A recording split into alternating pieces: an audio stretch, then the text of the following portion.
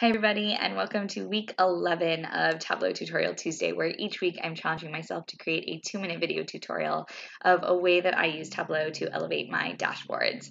This week I want to show you how to allow your end user to highlight a category of interest based on a parameter selection that drives color. When we have a dimension that has more than a few members, using a distinct color on each member in the dimension can result in a graph that's very difficult to gain insight from.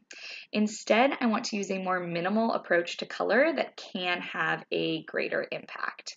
So I'm going to jump into this workbook here where I have total range and overall fuel economy for electric vehicles. And in this data set, I have 18 different manufacturers. Now, instead of coloring on each of the manufacturers, I want to allow my end user to select a manufacturer of interest to color. I'm going to do this by using a parameter and a calculated field. Now, my parameter is going to be based on what I want my end users to select. So in this case, it's going to be manufacturer. I'm going to go over to my dimension shelf where I have my manufacturer. I'm going to right click and I'm going to create a parameter. Now this is going to auto-populate a parameter with all of the different possible members of this dimension.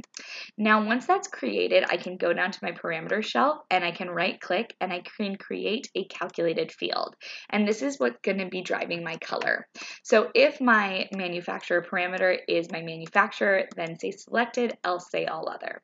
Once I've created this calculated field, I can drag it onto color and I can choose a color for my selected value and I can choose a color for all other values.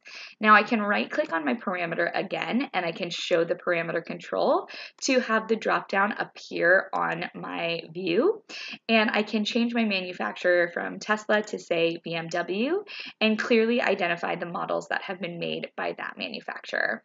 I hope you enjoyed this Tableau Tutorial Tuesday and tune in next week.